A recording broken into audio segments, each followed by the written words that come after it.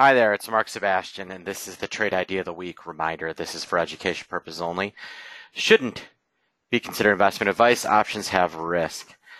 All right, folks. It's good to see everybody. If you haven't bought my book, go out and buy my book. I think you'll like it. Again, 2-week free trial if you buy a copy of my book to Option Pit Live.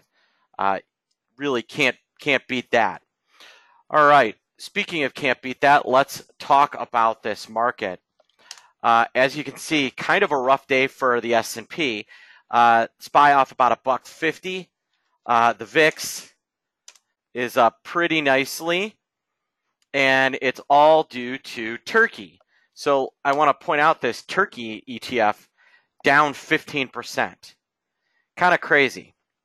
Now, looking at our own trade ideas, my Facebook position that I initially had discussed a while back is now back to about break even, and looking all right. Not a terrible trade. It's now over $9, and so that's kind of working out. That's one I'm going to continue to allow to move. The other position that I set up was Square, and it is up really nicely.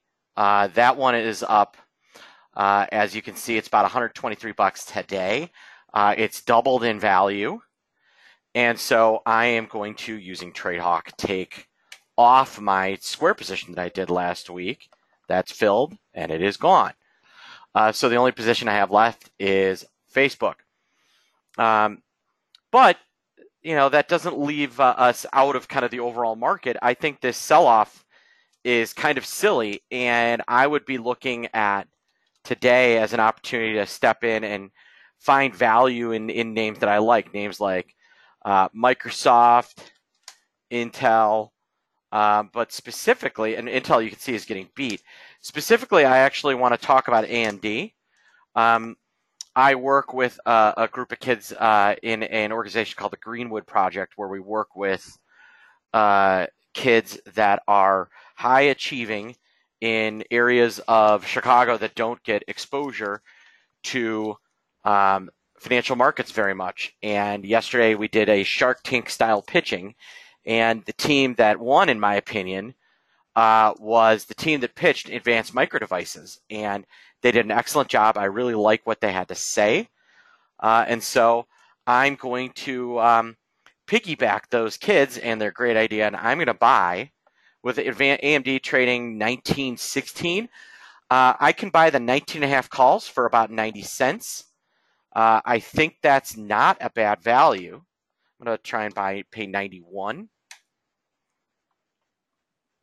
It's saying an error occurred while communicating with backend. Let's try again. So I'm currently not having a little communication problem, but I'm going to be buying the AMD September 14, so a month from now, 19.5 calls, and I'm going to pay up to 92 cents. All right, folks. If you have questions, you can email me, mark@optionpit.com, or you can call me, 888-TRADE-01. Again, I hope everybody has a great weekend. And, hey, go out and buy my book.